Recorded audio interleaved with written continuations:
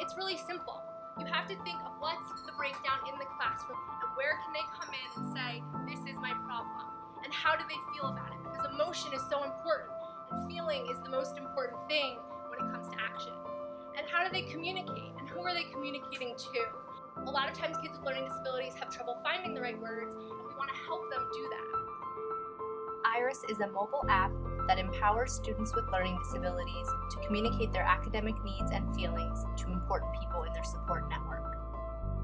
People that are successful, whether they're in treatment or just a person in the community, really do better if they have a support network, people they can really identify.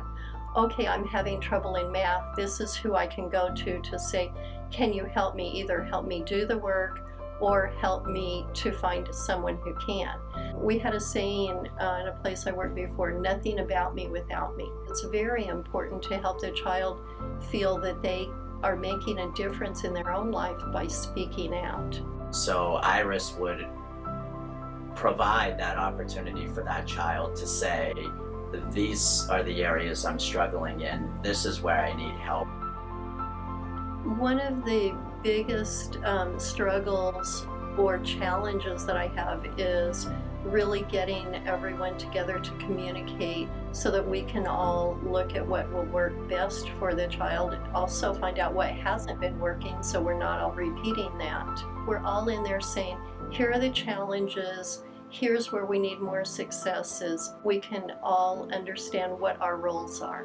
The more collaboration that you can do and the more you can simplify things, the more progress you're going to make. This sort of platform does just that. We just went through a couple of terrible hurricanes. When those were coming, we were calling it a national emergency, but we told people exactly what to do. And they did it. By and large, they did it. And so here we are with a different national emergency, and people are like, what do we do?